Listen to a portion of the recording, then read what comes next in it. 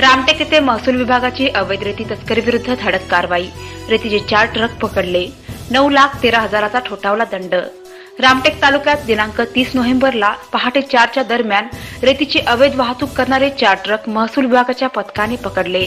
रेतीच्या अवैध वाहतुकीचे प्रमाण सध्या मोठ्या प्रमाणावर वाढले असून महसूल विभाग सातत्याने यावर आळा घालण्यासाठी प्रयत्नशील आहे। रामटेक महसूल विभागाने वेळोवेळी अवैध रेतीच्या कामावर लगामही लावला आहे।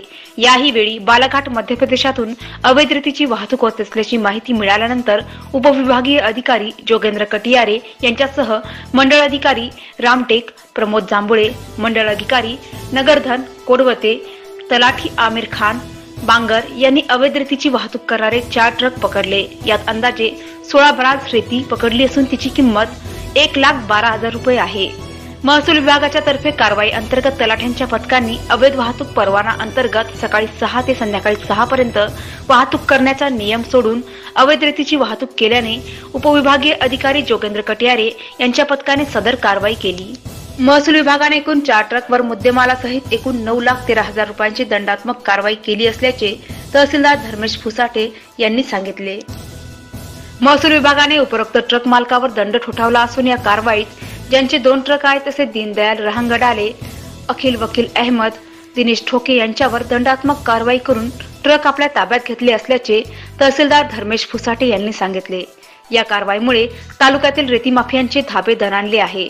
रेती माफियावर आणि रेतीची अवैध वाहतूक करणाऱ्यांवर जिल्हाधिकारी अश्विन मुदगल यांच्या आदेशान्वये मोठ्या प्रमाणात कारवाई करण्यात येणार असल्याचे पत्रकारांशी बोलताना उपविभागीय अधिकारी जोगेंद्र कटियारे व तहसीलदार धर्मेश फुसाटे यांनी सांगितले।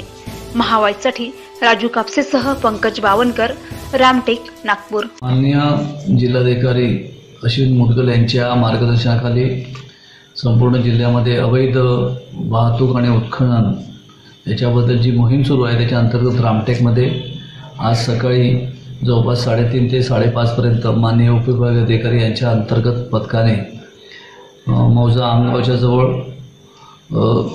अवैध वाहतूक म्हणजे मुदतबाह्य वेळेच्या नंतरची वाहतूक आणि अवैध वाहतूक परवान्याच्या अंतर्गत 4 ट्रक वाहतुकीचे पकडले, ट्रक वाळूचे पकडले।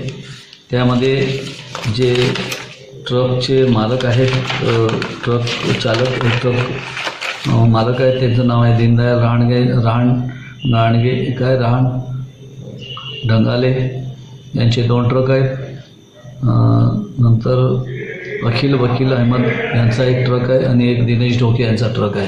असे 4 ट्रक आहे। यांच्यावर महाराष्ट्र जमीन महसूल अधिनियम यांच्या कलमाच्या अंतर्गत जवळपास 9,16,400 असा दंडाचा मी आदेश केला आहे। या आदेशाच्या विरुद्ध ते माननीय उपविभागीय अधिकारी यांच्याकडे अपील करू शकतात।